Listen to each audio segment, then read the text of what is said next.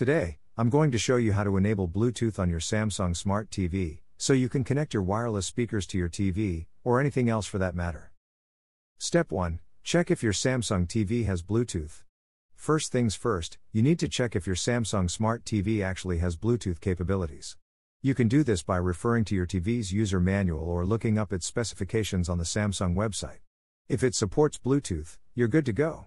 If not, don't worry, we'll discuss what you can do in that case later in the video. Step 2. Enabling Bluetooth.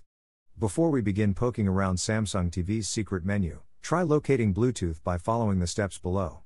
The menu options may differ depending on your TV model, so please make sure you have a good look through the menu. Put your device into Bluetooth pairing mode and make sure it is discoverable. On your TV, go to Menu, Settings, Sound, and Sound Output. Look for Bluetooth speaker list or a similar option and select it, provided there is one. When your TV detects the Bluetooth device, select it from the list. A confirmation prompt will appear, confirm to pair the device. If you can't locate the Bluetooth option anywhere, we will need to manually enable it through the service menu. Follow the steps below. Turn off your TV with a remote and wait a few seconds. Quickly press the buttons in the following order: mute, 1, 8, 2, power. If it didn't work, try Info, Menu, Mute, Power, or Info, Settings, Mute, Power.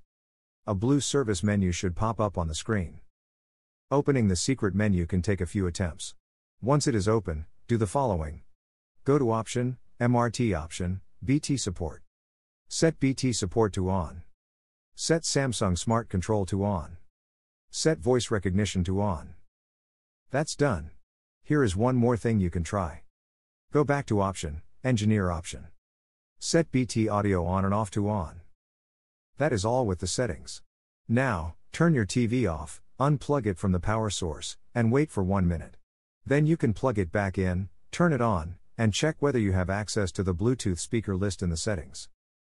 Step 3. What to do if your Samsung TV doesn't have Bluetooth. If you can't unlock your TV's Bluetooth after you've tried everything we've talked about, don't fret. You can purchase external Bluetooth adapters or transmitters, which can be connected to your TV's audio output ports. These adapters allow non-Bluetooth TVs to connect to Bluetooth headphones, speakers, and other devices. Simply plug the Bluetooth adapter into the TV's audio output, pair it with your desired Bluetooth device, and you're good to go. This is your best option if you are not ready for the new TV. I'll link a few of my favorite ones in the description section below. So, there you have it, a quick guide on how to enable Bluetooth on your Samsung Smart TV. Hope this helped.